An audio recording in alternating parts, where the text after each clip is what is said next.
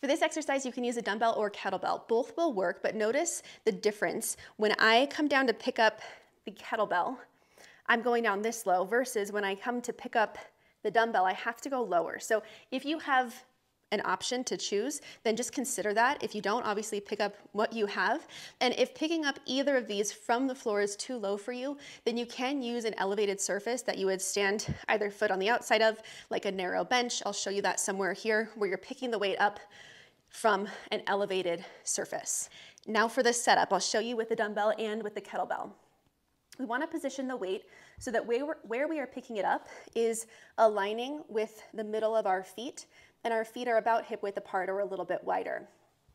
So from here, we'll go into a hip hinge.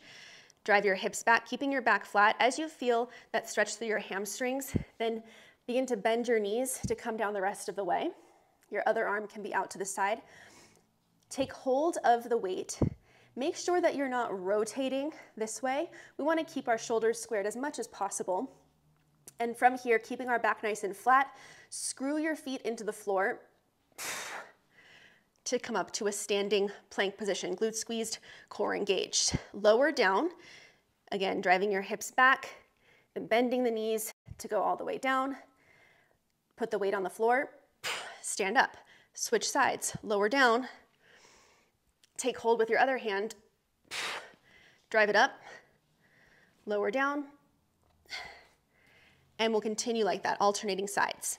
From the side with the kettlebell, inhale, lower down, exhale, stand up to that standing plank, inhale, lower down, exhale, stand. Repeat, other hand,